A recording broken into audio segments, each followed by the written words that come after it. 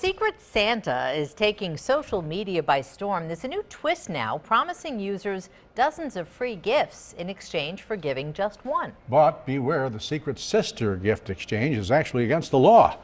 News Channel 9's Beth Cephalou has more. So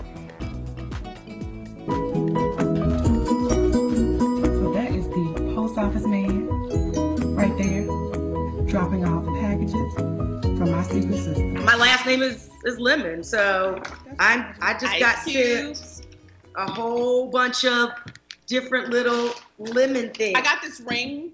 When I saw it, I was shocked. The girls originally thought it was an idea thought up by a friend. We were never promised 36 gifts. The only thing that we even discussed was a promise to make somebody happy. And happy they are. Combined, they received more than 50 presents in the past 2 weeks since getting involved.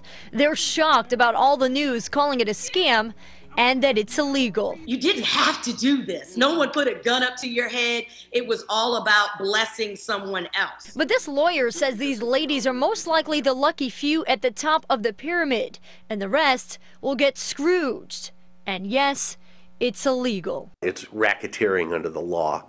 And it could be punishable by, up to over a year in prison if you were to be caught in being involved in one of these. The post office is also clear that mailing the gift violates the law, in addition to Facebook, which states pyramid schemes are against their policy. There's a lot of other things out there that people should not be doing than to make somebody happy. And why are they so focused on that when you got drugs, prostitution, all these other things. Murder, rape. I got my jewelry here, my bags. So 'tis the season to be careful about joining a gift exchange, something that could put you at risk of criminal charges instead of holiday cheer. In Syracuse,